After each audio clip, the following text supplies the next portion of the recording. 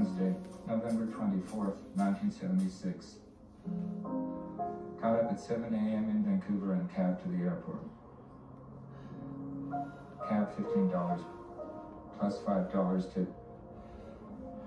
Magazines, $5.